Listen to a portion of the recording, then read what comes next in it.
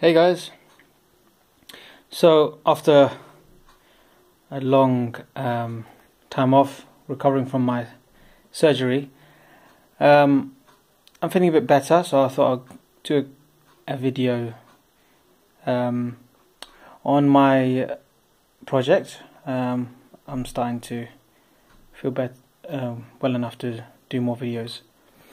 So this is my latest design. Is pretty small, almost to the right size of the Google glasses. It is pretty small. Let me turn it on so you can have a better look at what it actually looks like.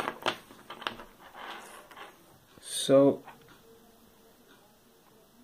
no, can you not see through that way? It's not focusing, but yeah, as you can see there, pretty cool. It is absolutely tiny. I'll give you an example of how small it is. This was the older model there, and this is the latest version.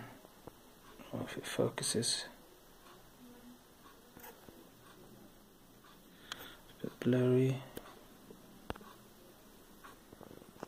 There we go. And comparison to the Google glasses, see there, it's not too bad. It's pretty close. It's pretty close. The old 0.96 OLED screen gives you that size. This is 0.49 LED screen. OLED screen, so you can see in there, it's the LED screen, a mirror on the other side, and a bit of acrylic creating the holographic image. That's pretty much the size of Google Glass. So in comparison, it isn't too big.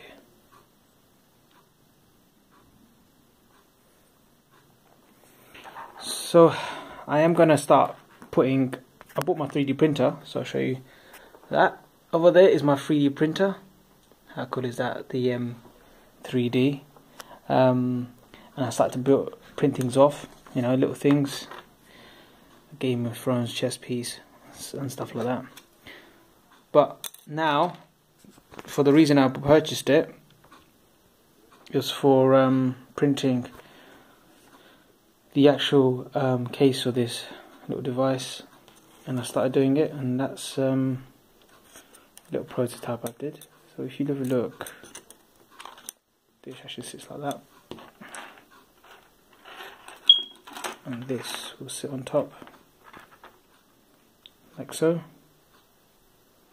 holding the electrics in. So yeah, I mean, long way to go, but hopefully I'll finish this in the coming weeks, months. So I'll keep you guys posted. I hope you enjoy this video, and leave a comments if you have anything you want to talk about. I'm happy to respond. Okay guys, cheers.